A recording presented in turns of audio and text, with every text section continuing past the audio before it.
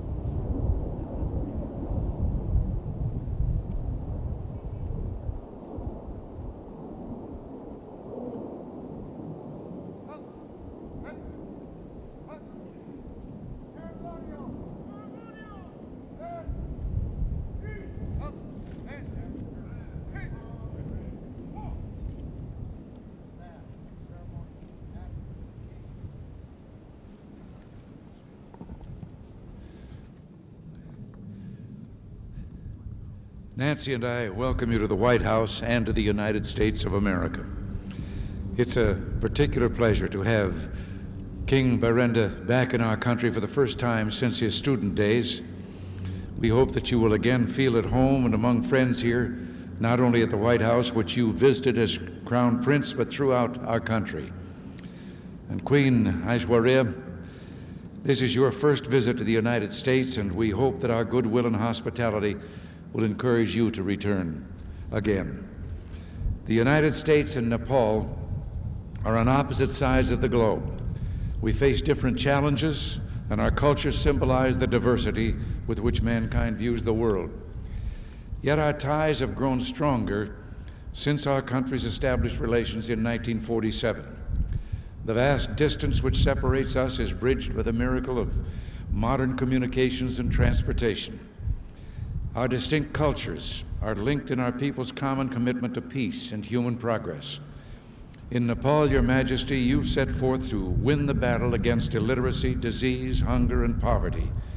The challenges you face on the frontier of modernization are formidable. The very topography, which makes Nepal one of Earth's most beautiful sites, makes your task more difficult by limiting the amount of arable land and complicating communications. Although improved health and nutrition in your country has saved lives, it has also increased the pressures on finite resources. Education and information have expanded the horizons of your citizens, but have also raised their expectations. Your development program, which began some 30 years ago, exemplifies the wise and progressive leadership provided by your family. From your grandfather's decision to seek modernization down to the present day, your people have been blessed by something money cannot buy: wise leadership. This, coupled with your country's hardworking people, tremendous hydroelectric potential, and access to substantial technical and financial support from the international community, all represent opportunities for dramatic progress. America is proud that for a third of a century, we've played a part in your development efforts. The record reflects the close partnership of our governments and peoples. We plan to continue American investment in Nepal's economic development during the next 5 years, including the funding of new agricultural research and training projects, areas which Your Majesty has identified as vital to improving the well-being of your people. The Peace Corps will also continue its important work in Nepal. More than 2,000 volunteers have served in your country, one of our largest Peace Corps posts. The 180 volunteers presently there are carrying on their fine tradition of competence and compassion. Your Majesty, you, your father, and your grandfather before you have been the architects of Nepal's efforts to build a better future. In the political arena, your reforms are enlisting public participation in identifying national goals, thus guaranteeing that your people have a stake in their future. The United States respects these and other initiatives Your Majesty is making to develop popular institutions consistent with the spirit of the Nepalese people. There is every reason to be confident that your goals of economic progress, political stability, and national security will be reached. America is happy to offer encouragement and support in these noble efforts. Your Majesty's moral leadership in condemning the Soviet invasion of Afghanistan is much appreciated here. We should not forget the heroism of the Afghan people in their fight for the freedom and independence of their country. We're also grateful for the courage your nation has shown in the cause of peace. Nepal has been willing to do more than just cast a ballot at the United Nations. It has volunteered its military personnel to serve in some of the world's most troubled areas, giving depth and meaning to Nepal's commitment to peace. The world needs more nations like Nepal, which are willing to help shoulder the burden of preserving peace as well as advocating it in world forums. Once again, Your Majesties, welcome to America. We look forward to getting to know you better as a means of enriching the deep friendship which has always characterized our relations.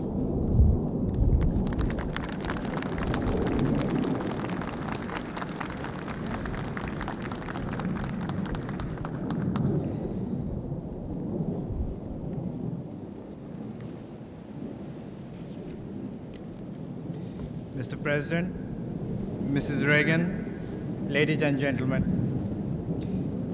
I'd like to thank you, Mr. President and Mrs. Reagan, for this welcome ceremony and for the warmth with which my wife and I, along with the members of my entourage, have been received here.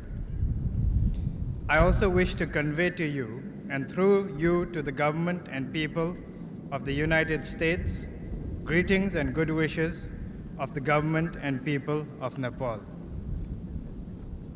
For me, it is also a nostalgic moment. I recall with fondness the time I had stood by my august father, late King Mahendra, on a similar occasion in a similar setting here in 1967. I do not feel a complete stranger to this land. Indeed, I come to you in the spirit of a friend who has had the benefit of studying in one of your leading institutions of learning. Inspired as Nepal and the United States are by the common goals of striving for freedom and dignity of man, it is also a fulfilling experience for me to be back here again. Mr. President, few things in the history of man have been as eventful as the discovery of this new-found land. It gave birth to a republic known not only for its inspiring ideals, but also for the most epoch-making feats of scientific endeavor. Viewed from this angle, America stands on the very forefront of modern history. Indeed, what the United States represents is a harmonious amalgam of high human and material achievements rarely surpassed elsewhere in the world. As a nation that has brought about such profound changes, it is only natural to look up to this country in joining hands with the rest of the world to herald a new age of peace, understanding, friendship, and prosperity for all.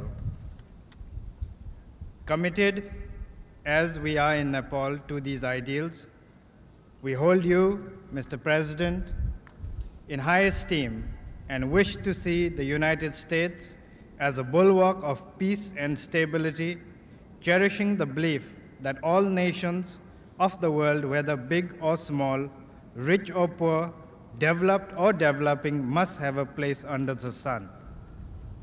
It is in this spirit that I look forward to exchange views with you, Mr. President, on matters of mutual interest. I also hope to meet other leaders and seek the opportunity to renew my acquaintances with friends that I have known. I'm confident that our visit to this country will be fruitful as well as memorable. Thank you.